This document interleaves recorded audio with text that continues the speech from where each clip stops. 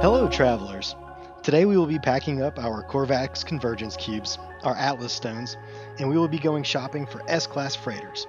This video is for those who already have a freighter and about 500 million units. If you have no clue how to get 500 million units, don't worry. We will be uploading multiple videos that cover how to make all the space cash you will ever need. To get started, I will go ahead and explain that freighter battles are where you will find the best freighters in the game as of right now. You can find smaller freighters at almost any time during gameplay by flying up into space and looking for them to fly into range of your starship. But we are after the much larger class freighters, and here is how to find them. A freighter battle is initiated after 3 hours of not encountering a freighter battle, paired alongside warping about 3 to 5 times.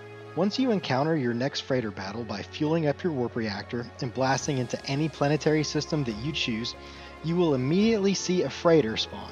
If you like the way that freighter looks, you may participate in the freighter battle by defending it from attacking starships.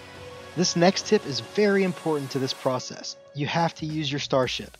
You cannot use your freighter to warp into a freighter battle, as this will not initiate the encounter. Do not shoot the freighter. It may alert the sentinels and then fail the encounter. If this happens, reload your current save. Once you clear out the attacking starships, open your comms by pressing down on the D-pad and X on the starship communicator. In the communication and board the freighter. Talk to the captain and offer to buy the freighter. Don't collect the reward though. If you are lucky, you have just defended an S-Class freighter. Congrats, you lucky little geck. You've finished this tutorial. For all of us peasants with normal luck, this will not be the case. From here, you will fly into space and then call your freighter. Before boarding your freighter, open your star map and find an opulent planetary system. Opulent systems have the best odds of spawning an S-Class freighter, so try to find one of those. If you can't, a system with a wealthy economy will work too. If you really want to, you can use your freighter to warp further away from there and then mark an opulent system. Place a custom waypoint by pressing X on the opulent planetary system and then pressing square. Exit the star map and land in your freighter. Get back in your starship and then take off.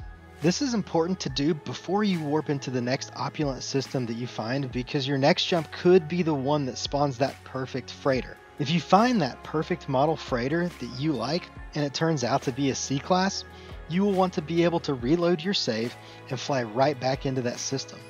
If you warp into an opulent system and the freighter doesn't look the way you want it to, just reload your current save, find another system, mark it, land in your freighter to save, take off and warp to the next opulent system that you find, and repeat this process again and again and again until you find that freighter that just tickles your Atlas Stones. Another pro tip will be to warp your freighter to the closest planetary system to the one that you have marked as a custom waypoint. This way you could use your favorite fighter to defend the freighter instead of your favorite warp drive host. This is obviously a very time-consuming process, and I have heard of players giving up or doing this all day until they complete this daunting objective. However, this next part is where you have mitigated your odds and found the freighter that you like, and you will now load from your current save.